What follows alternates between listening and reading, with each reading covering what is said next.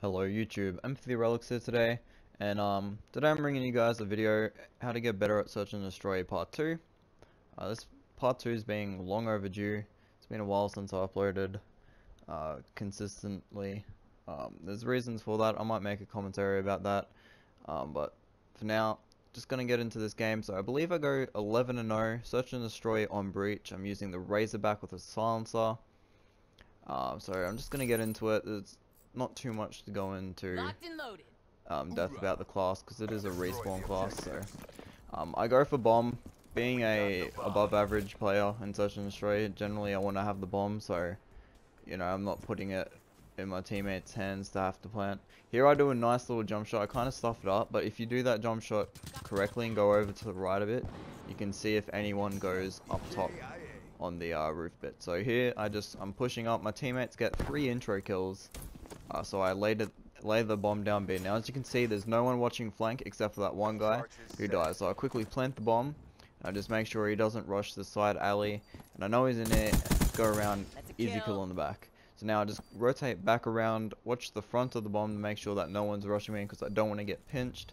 And I rotate back to our spawn, sit in this corner, I see someone, cancel my reload and clean up an easy kill as he was going off only. So there I was just rotating back and forth and using the minimap to my advantage. I noticed that my teammate died, managed to get the easy kill in the back, and that was that.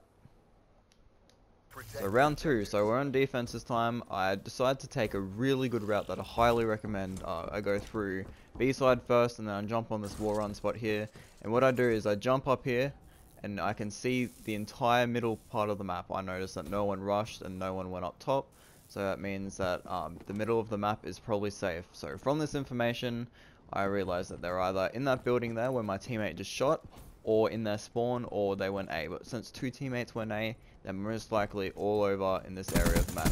So I come around, I pick up one, get the second, and then the third guy in the back. 3 easy kills, none of them even shot at me.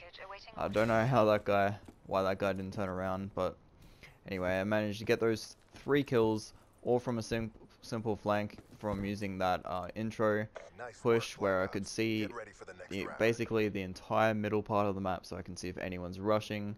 And yeah, so highly useful spot. Definitely recommend you take that rush route. So I've got my streaks and we're in offense again. I go for the bomb, but this time I want to change it up. Since all of us went B, sorry, last time, I decided to go A, and I'm playing with a friend in this game, and he comes A with me, so I call in my UAV just to get any information of are there any people at B so I can get the bomb down. But I decided not to go for the bomb plant since there are a few players middle. I clean up that guy who was laying down prone on top, call out to my friend that there was a guy behind him, but unfortunately he couldn't get the kill, but since I was pre-aiming it, easy kill there. I get my lightning strike, which is huge. Playing for your streaks and search is generally a good idea.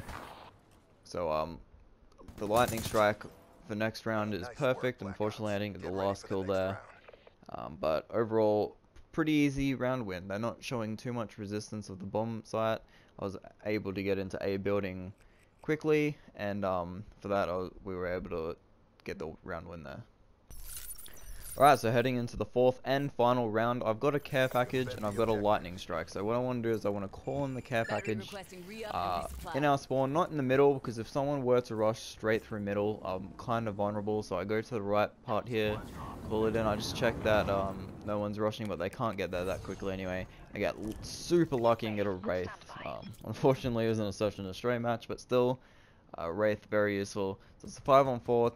One of the enemy players fell off the map, and the bomb gets planted A. So my Wraith picks off 1 kill. I call him a lightning strike. Now unfortunately I can't see the ping, so I got no idea if I knew, but obviously there were people there. As you can see, the track perk shows I didn't get any kills with the lightning strike.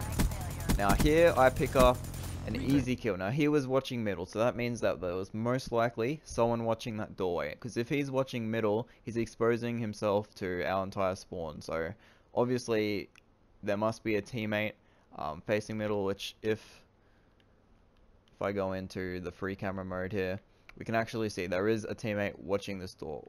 I don't know why he's using an SVG. Alright, whatever. But Um, this guy, the reason why he wasn't looking at this doorway is because he believed this guy had it covered, which fucking SVG obviously didn't. So I was able to pick up this kill now instead. See, I don't know what gun this guy has, but instead of running through here, where I could be shot from here, from this corner where he is, or from someone peeking out behind here, I decided to use a different route, go around. I don't use a wall run because it's loud, and I just float around. That guy moves, I get an easy kill in the back, and then I get another guy running into the building, running from my wraith from middle, and I'm able to get the defuse. So 11-0, pretty good gameplay. It was short, and I get a lot of kills. The team on my back, and really the other team wasn't very good. So thanks so much for watching. Let me know if you want to see any more of these videos. I do enjoy doing them, so give me feedback in the comment section below or by leaving a like. Much appreciated, and I'll see you guys in the next video.